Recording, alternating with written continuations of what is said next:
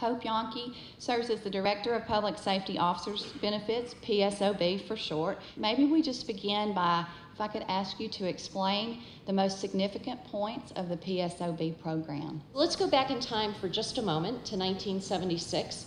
That was when the PSOB program really began, and it was only the death benefits program. It was available for firemen and policemen who had died in the line of duty. And that program began as a very simplistic program. Let's fast forward to today.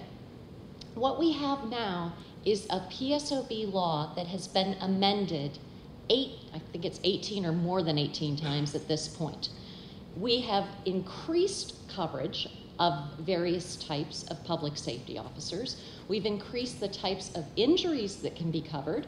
Many of you are very familiar with the Hometown Heroes Survivors Benefits Act of 2003, and that allowed certain eligible heart attacks and strokes to be covered as well.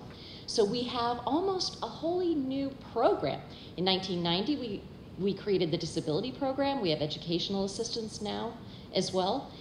And along with all of those changes and increases in coverage and the types of deaths that can be covered, another thing that exists today that didn't exist back in 1976 are the local assistance state teams through the National Fallen Firefighters Foundation.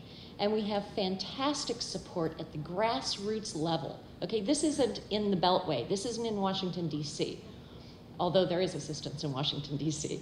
But this is out where real people live and work, and these LAST teams are providing one-on-one support when requested to assist with PSOB cases and to assist with a whole range of other resources to survivors and to surviving agencies. The goal of the LAST team is to, in fact, try to have a representative of the team on the ground, reaching out to that department that's had that loss within the first 6 to 8 hours after the line of duty death has been notified. What's important to understand is that we kind of offer our services, and we will only come in and help by invitation. It's not a group of people coming in just bulldozing their way in and saying we're here to take over or anything like that. We are there to help, we're there to assist, and to bring the years of experience we've had in dealing with line of duty deaths to the forefront to make sure that the right decisions are made and some assistance is provided when those questions are going on during that very troubling time for that department. What hasn't changed with PSOB is the whole reason it exists. And the reason it exists is not just about that $300,000+ benefit, which is very, very critical and can assist in dire times. But it's really about the honor and the sacrifice of the fallen firefighter and their families, who also paid a price and continue to pay a price as they live on. My father was killed in a car accident when I was 7, so that was 22 years ago. He was responding to a call, and the fire engine did not slow down at a stop sign. And unfortunately, he was riding on the back of the engine, and he was killed. So that was about 22 years ago. Since then, I have been able to grow as a person. The foundation has helped me to achieve my goals.